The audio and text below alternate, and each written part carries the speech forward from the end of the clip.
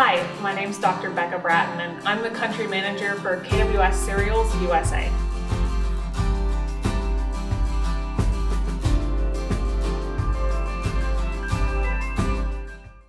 As a German-based company, we've done a lot of research with feeding hybrid rye in those European-based livestock systems for both hogs and cattle.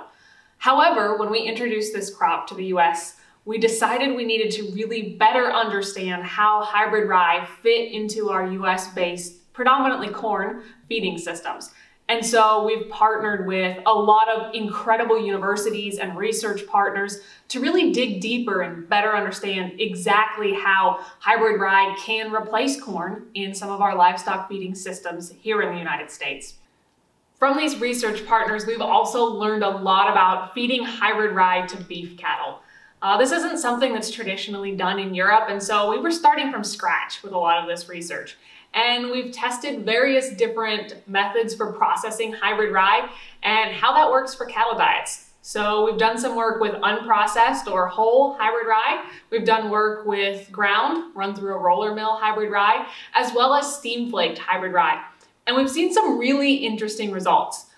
Just like in swine, we know there's a little bit less energy in hybrid rye compared to corn, but we often see that when we're replacing 20 to 50% of those corn with our feedlot diets, that we have very comparable performance. Sometimes those cattle may consume a little bit more feed to try and compensate for some of those energy losses, but if it's processed or steam flaked, those cattle still seem to perform very well.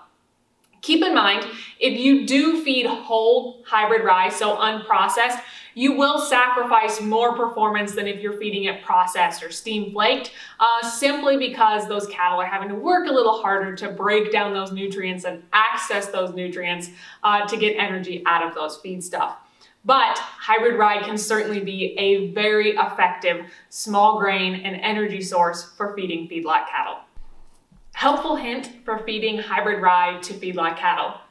Keep in mind that the starch in hybrid rye is actually very readily available and rapidly digestible. So we sometimes recommend, especially in steam flake diets, including a little bit more forage in those diets to compensate for that rapidly digestible starch.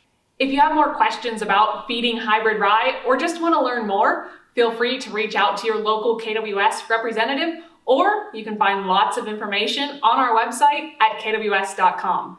And don't forget to follow along on Facebook and Twitter.